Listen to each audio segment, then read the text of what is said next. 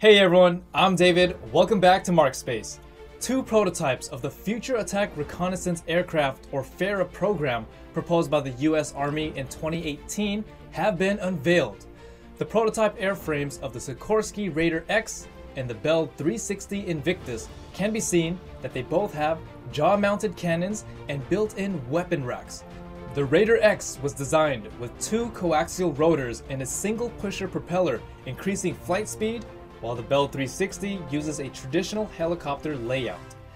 FARA will assume the role of armed reconnaissance, replacing the OH-58D reconnaissance helicopter that has been retired for many years. Similar missions are currently carried out by UAV's RQ-7, MQ-1C in cooperation with the AH-64 Apache. FARA could replace a large number of Apache helicopters. To simplify logistics, the US Army required both new helicopters to be powered by General Electric's T901 turboshaft engine. But there have been delays in the development of the T901, and no engine is currently available. The earliest test flight of the two helicopters was therefore delayed until the fall of 2023. General Electric's T901 beat Pratt & Whitney's T900 to win the Army's improved turboshaft engine program in 2019. However, the T901 engine is still being tested, and the total test time is expected to be close to 5,000 hours. The US military's AH-64 Apache and Black Hawk series will be equipped with new T901 engines to replace the existing T700. Together with the US Army's FARA program, T901 production is expected to exceed 5,000 units. The T901 is only 48.2 inches long and 25 inches in diameter, but the maximum power reaches an astonishing 3,000 horsepower, which is 50% higher than the previous T700. But the fuel consumption is also reduced by 25%, which is quite excellent.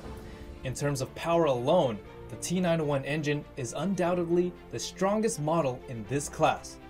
After the new engine is installed, the flight performance of helicopters such as Black Hawk and Apache will be greatly improved, and the range can be increased.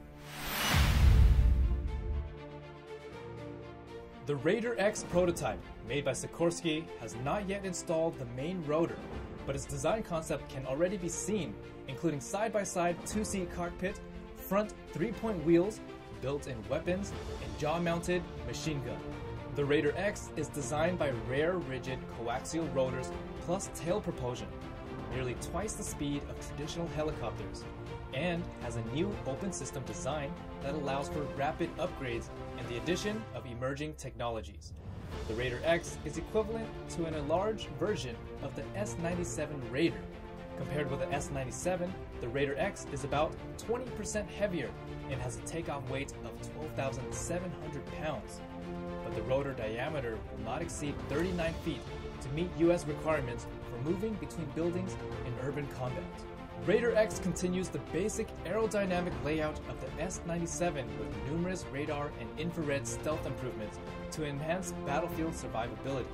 S-97's first flight in 2015 and maximum flight speed was more than 200 knots. It exceeded the 180 knot speed required by the FARA program and far exceeding the top speed of conventional helicopters. The S-97 adopts a rigid rotor instead of the traditional hinged design of the helicopter. It relies on the rigidity of the composite material to overcome the tension force generated by the rotor at high speed, which improves the maneuverability of the helicopter and allows the S-97 to reach 3G force. Because of the use of rigid rotors, the upper and lower rotors can be closer together. Without the feeling that the cam-off helicopter's rotors are high, it looks simple and neat. For stealth and reduced flight resistance, the Raider X has eliminated the external weapon rack and has a large built-in one behind the cockpit, which can be extended when necessary to launch missiles, rockets, and drones. This weapon mod can also be dismantled and turned into a transport helicopter, carrying up to 6 people. Even in troop transport mode, the cannon in the lower jaw can still provide some base firepower. The Raider X emphasizes the conformal design. The surface of the fuselage is smooth, there are no protruding sensors, weapon racks, and antennas, and the raised ridges on both sides of the fuselage can also reduce the radar reflection area. The jaw-mounted 20mm machine gun rotates 180 degrees back to hide the barrel when not in use. The Raider X uses a T901 turboshaft engine with a maximum power of 3,000 horsepower. The exhaust of the engine has also been carefully designed. The long and narrow exhaust pipe is hidden in the left ridge of the rear fuselage, and the downwash of the rotor is used to quickly reduce the temperature of exhaust, reducing infrared radiation. This design was originally used on Sikorsky's RAH-66 Comanche.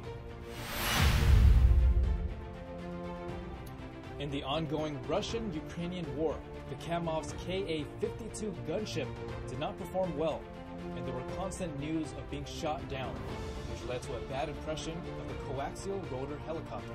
However, the design of Sikorsky's rigid coaxial rotors is so different from Kamov's flexible coaxial rotor design. I don't think it's an exaggeration to say that the two are worlds apart. The Kamov's helicopters have coaxially mounted contra-rotating main rotors, which can save the design of the rear propeller of the traditional helicopter, and can also reduce the vortex power loss and the stall phenomenon of the rear blades when the helicopter moves forward rapidly. However, the Kamov series of coaxial rotor helicopters use flexible rotors, and the range of rotors swinging up and down is relatively large, and the distance between the upper and lower rotors can only be widened to avoid the two rotors fighting and causing the plane to crash. In this way, the rotor mass becomes very high and the flight resistance becomes larger. However, the upper and lower rotors were still prone to collision when maneuvering violently. On June 17, 1998, the Ka-50 helicopter encountered strong turbulence, and the upper and lower rotors collided and crashed. For Kamov Design Bureau, the problem of this dangerous rotor fight was unsolvable. But Sikorsky solved this fatal flaw with rigid rotors. Sikorsky launched the X-2 high-speed helicopter at the end of 2008 with an empty weight of 5,300 pounds and rigid coaxial rotors. The S-97 Raider, with its empty weight, increased to 8,945 pounds, and it's a second-generation technology demonstrator that made its first test flight in May 2015. From there, the SB-1 Defiant and Raider X were born to compete for the Army's future helicopter programs. Sikorsky's rigid rotors do away with the traditional flapping hinges design, relying on the rigidity of composite materials to overcome the torsion generated by the rotor at high speeds. This design avoids the problem of fighting between the upper and lower rotors. The two rotors can be closer together, and the controllability of the aircraft is improved. However, such a design needs to overcome huge technical difficulties. Different from the Kamov helicopter, Sikorsky's design of rigid coaxial rotors and a variable pitch pusher propeller is actually a concept of a semi-powered rotorcraft. The rigid rotors mainly provide lift, while the forward power is provided by the tail propeller. During fast-forward flight, the rotors reduce their rotational speed, acting more like wings than rotors, reducing flight drag and increasing flight speed and efficiency.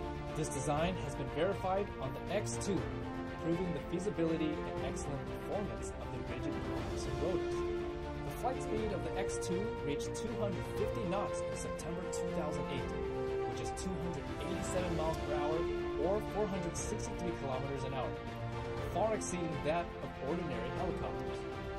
In traditional helicopters, the nose should be lowered and tilted forward when accelerating. When decelerating, the nose should be pulled up to decelerate by the resistance of the rotor. Not only is the acceleration and deceleration relatively slow, but also this time is the most vulnerable time of the helicopter, which is not only prone to accidents, but also vulnerable to ground anti-aircraft weapons. The Raider X, on the other hand, does not need to adjust the nose at all. It can only accelerate and decelerate through the tail propeller, which can accelerate and decelerate suddenly, increasing maneuverability and survivability. What's more, even if the tail propeller is hit by the weapon and cannot work, the Raider X can continue to fly safely, but the speed will be slower at 150 knots. That's about 277 kilometers an hour, or 172 mph for Americans. However, once the tail boom or tail rotor of a traditional helicopter is hit, there is a danger of losing control. In the Russian-Ukrainian war, the Russian Mi-28N crashed after being hit by the tail boom. That's the best example